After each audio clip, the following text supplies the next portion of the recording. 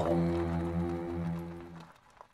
this video I would like to show an example on how I play anti-air vehicles. The video for my full guide is linked in the description of this video or now in the upper right corner. When I play anti-air I move closer to the action and don't stay in the back of the map. In open top vehicles I also use solid cover to protect my vehicle.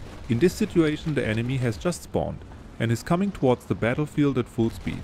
This means that I have to bait the enemy first so that he loses some energy or better said speed. That way I have a better chance of hitting the enemy plane. I fire a few single shots at the enemy to get his attention.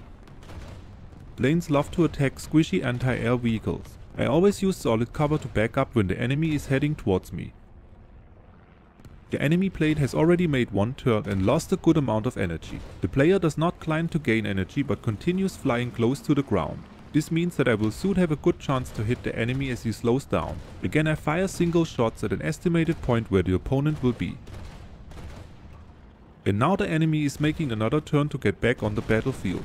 This is my first chance to fire concentrated shots in the direction the enemy will be. If the enemy is further away, don't chase the plane, but let it fly through your line of fire.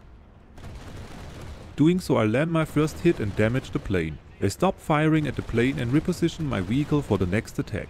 With this, I already have my gun pointed at the estimated future position of the plane and can finally take out the enemy. More quick tips like this will follow in the future and I hope you liked this video.